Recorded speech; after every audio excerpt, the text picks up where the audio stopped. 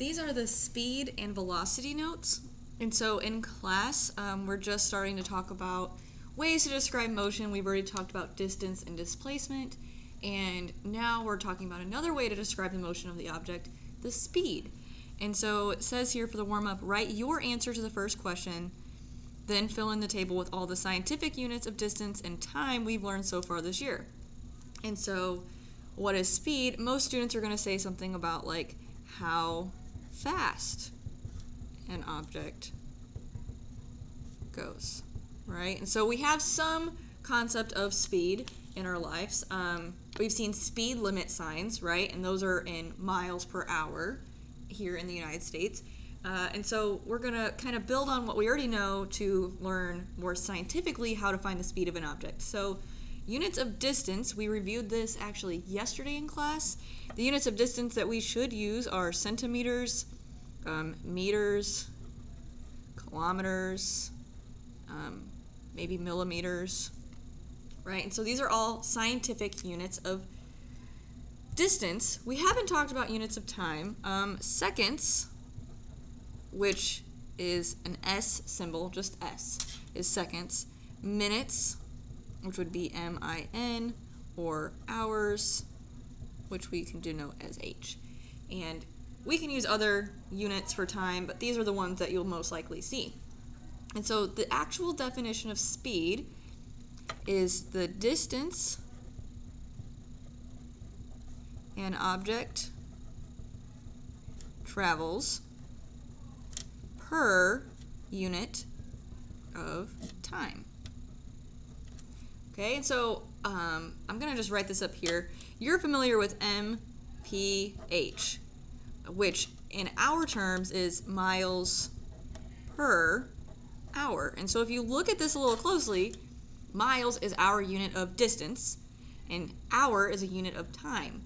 And so this is how you would read this. So miles per hour, or you could do MI for miles per H, which is hour. So that per sign right there, that per word, is the same as like slash. So if you said like $4 per pound, you would have like $4 per LB, right? You might see it something like that.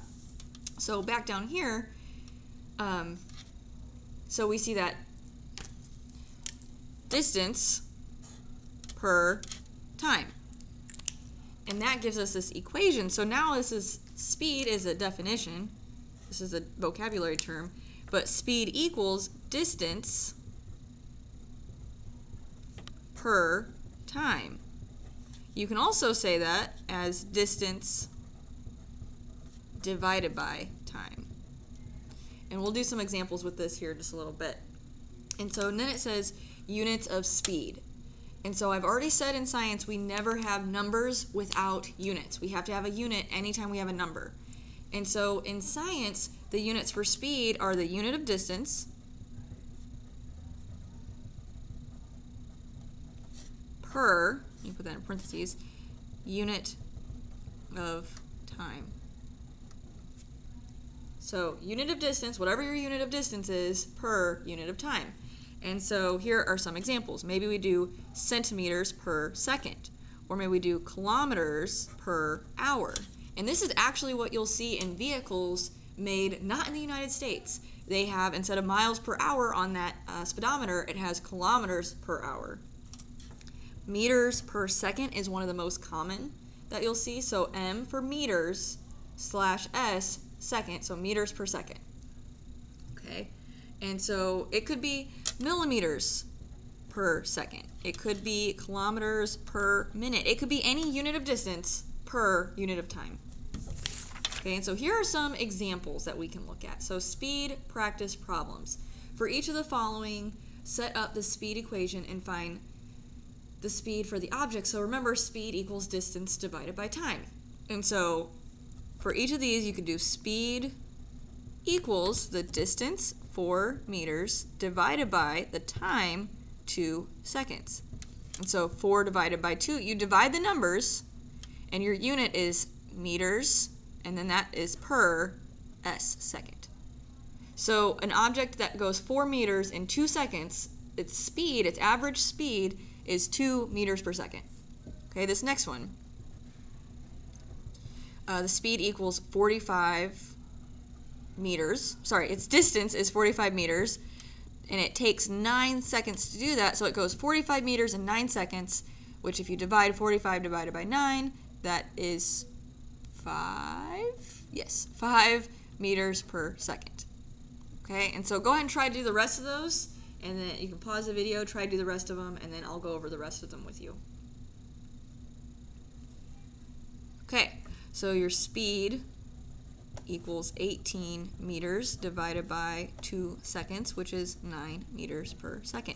And I'm going to ask you to show your work on these problems, and you might be like, well, I can do 18 divided by 2 in my head. Great, but I want you to set this up so that I can see what you're dividing by, because in the future, you might get like a word problem, and you'll get 2 numbers and the units, but it won't tell you distance equals this, or time equals this. And so it's important that you know we have to do the distance divided by the time, and if you set this up, you'll see m is meters, which is a unit of distance. S is seconds, which is a unit of time. So make sure that you write this out each time. So for this one, speed equals 70 meters divided by 7 seconds is 10 meters per second. And then this last one, speed equals 36 meters divided by 6 seconds, which equals 6 meters per second.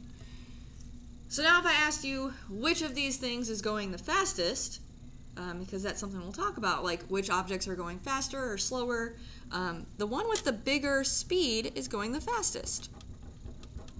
The one with the lowest number is going the slowest. It's same with like because sometimes kids just look at what the time is, right? And so this has a low time and that has a low time, but you have to consider the whole thing and what the speed is, because